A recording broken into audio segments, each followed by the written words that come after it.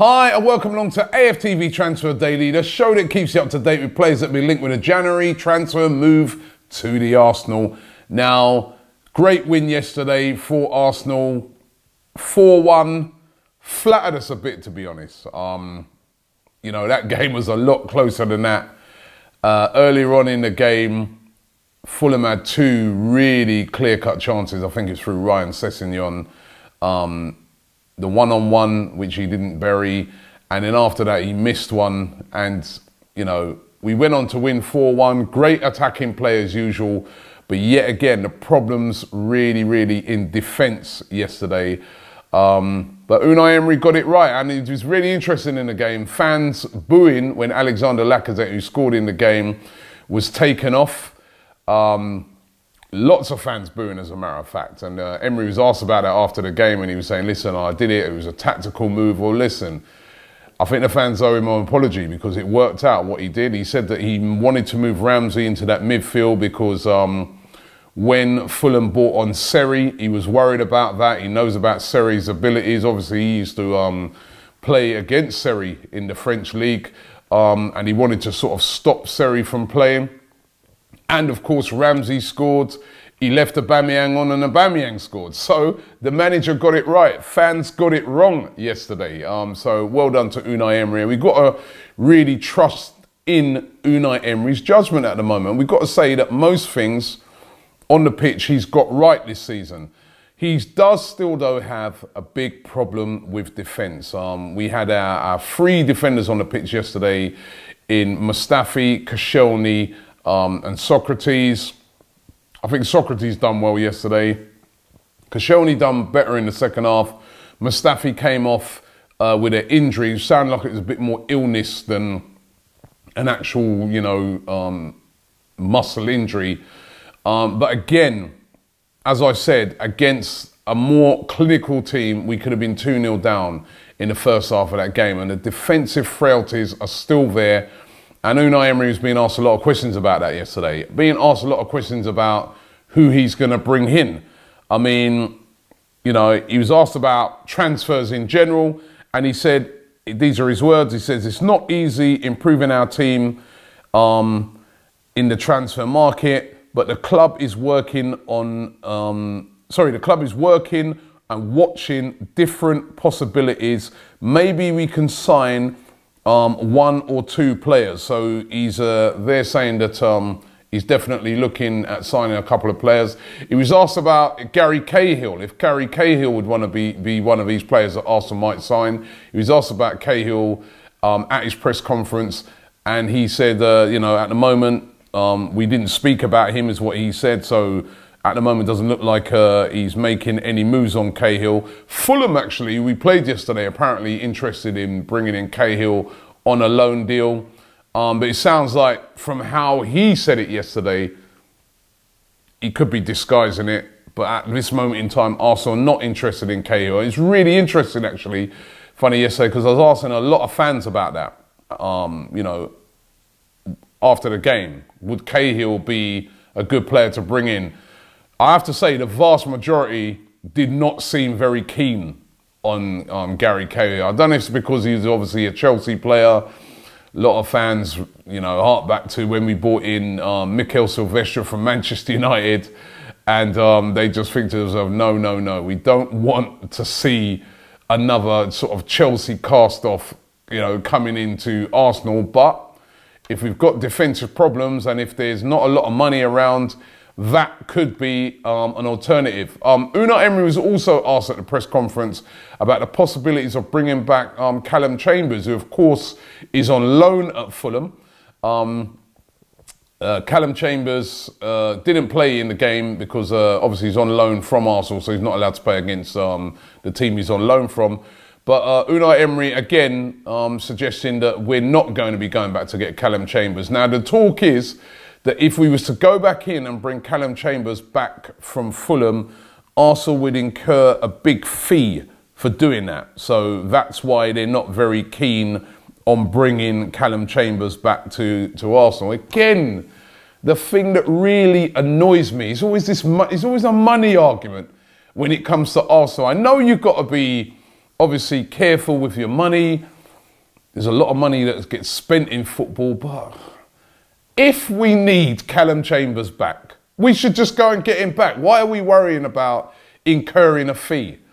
But that's the talk on that one. And Callum Chambers will be staying at Fulham until the end of the season. I think they'll be happy about that because he's been doing quite well for them in recent weeks. Reece Nelson as well is another player that we could bring back on loan. We all know that we need width. Henrik Mkhitaryan, who's been playing out on those wing, is out for, he's going to be out for about at least 8 weeks.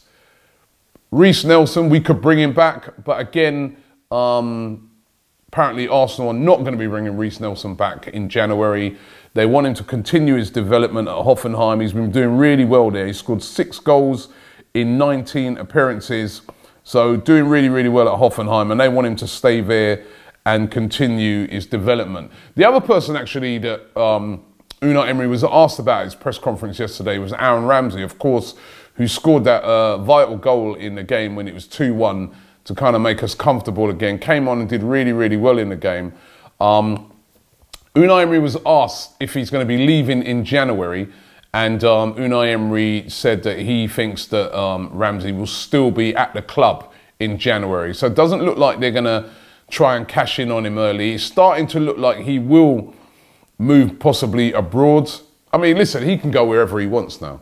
That's the thing, you know what I mean? His contract has run down yet again, and he can go wherever he wants. And you know what? If you get a chance today, watch the video I did yesterday with Graham.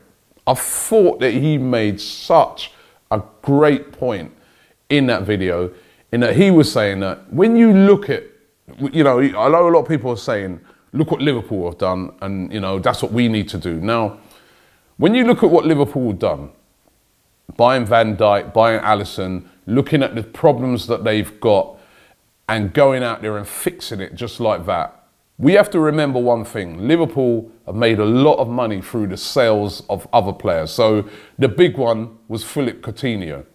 When they sold Coutinho, £140 million. And they used that money to go out there and buy Alisson and go out there and buy Van Dijk. Remember, it was in January they bought Van Dijk. They paid way over the odds at the time for Van Dijk. There was a lot of people at the time saying that Liverpool must be crazy to pay that sort of money. But they knew that Virgil van Dijk is that commanding, leader-type centre-half that they needed. Southampton was saying, listen, it's January. We don't want to let our star player go. Sorry, if you want him, you're going to have to pay a king's ransom. They said, well, you know what? We've made a lot of money from those sales. Here's the money, and they bought him.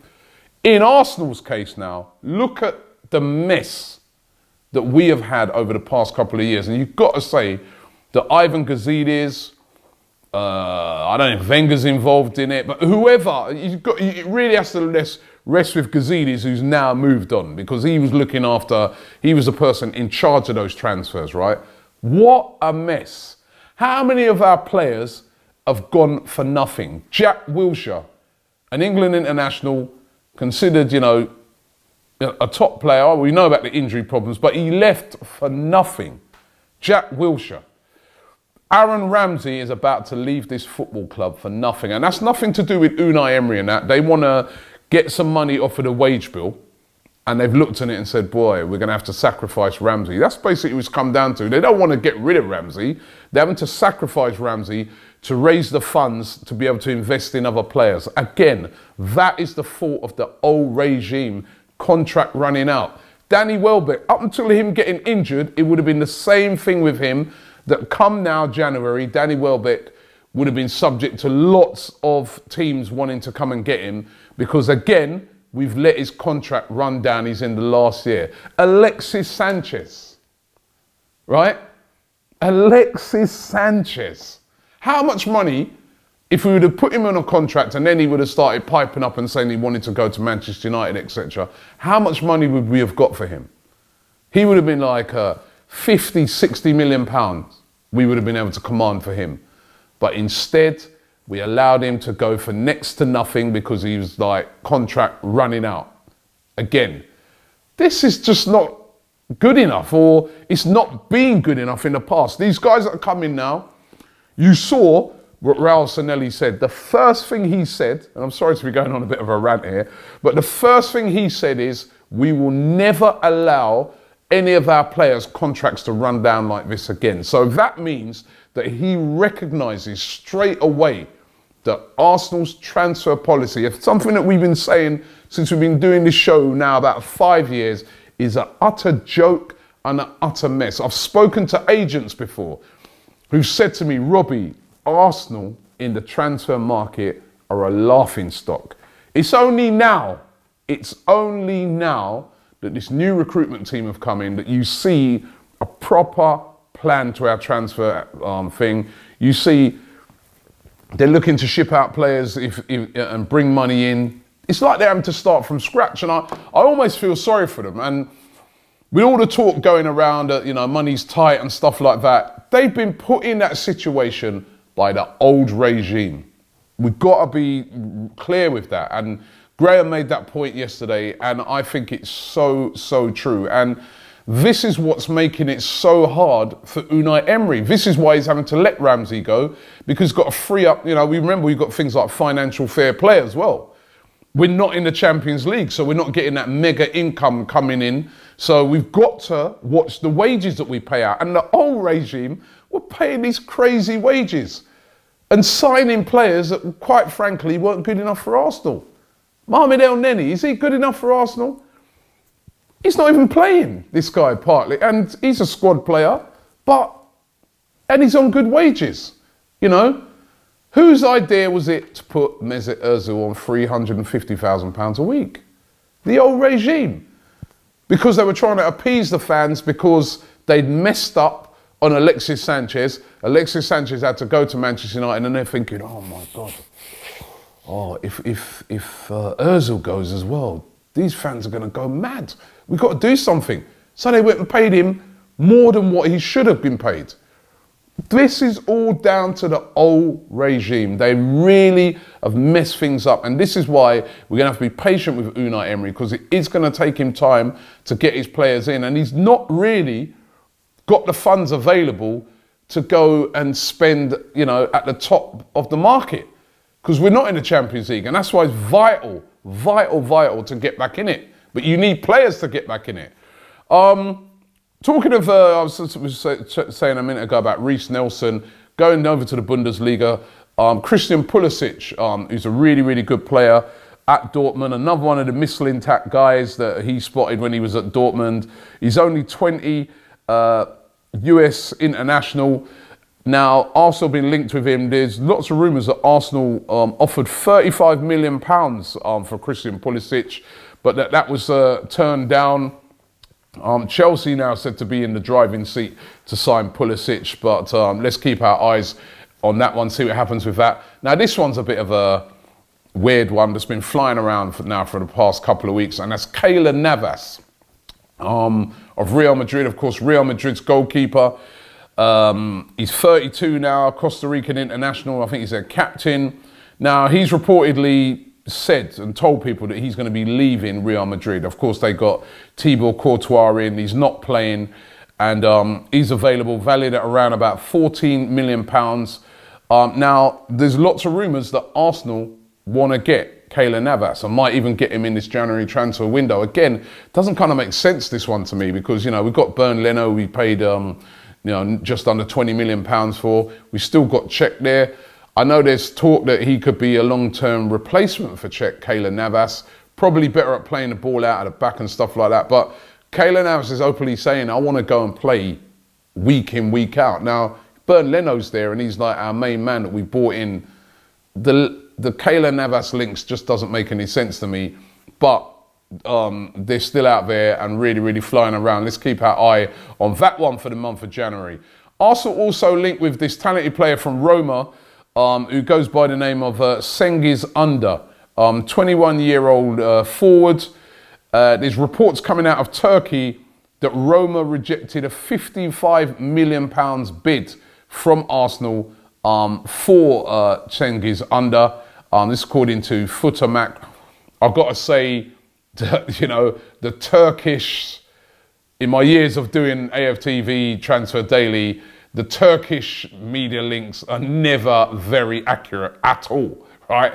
Bordering on, a lot of times, completely made up. I can't see Arsenal bidding £55 million at this moment in time for this player. But you know, that's what the rumour is. He plays for Roma, 21 years of age, as I said, and you know, he's been scoring goals, but I just can't see that. Talking of another Roma player, Kostas Manolas now, I think would be a perfect signing for Arsenal. We looked at him before he even went to Roma. He's 27 now. He's said to have a £34 million release clause in his contract. And again, if he did come to Arsenal, that would be great, linking up two Greek players in that defence with him and Socrates. However, we've been told today that Manchester United seem to be the favourites now to sign him, and would be willing to meet his £34 million release clause. But again, let's see if that happens. Manolas, of course, remember, with release clauses, the player needs to want to go as well. And Roma's still in the Champions League. Manolas may not want to leave at this moment in time, especially not for us. You know, we're not in the Champions League, are we? So that's the problem that we've got. And what about Denis Suarez? That's another player that's been linked very heavily with Arsenal. Denis Suarez at Barcelona, very talented player in the midfield. Of course, we know that Ramsey's going to be leaving. Arsenal apparently have been in talks, according to reports, with Barcelona over Denis Suarez. Arsenal said to favour a loan move, and with all the talk we've been hearing about loan moves, you can't discount that, the fact that Arsenal might be looking to get a loan move for Denis Suarez. But again, that's another one that could be a possibility for January. And as I said, Unai Emery saying at his press conference yesterday that he's looking at one or two players. So let's see if that could be a possibility. Listen, thanks for watching AFTV Transfer Daily today. Please let me know what players you think Arsenal should be signing. I'd really love to hear from you guys. Who do you think Arsenal should be signing in this January transfer window? Thanks for watching, and we'll be back tomorrow.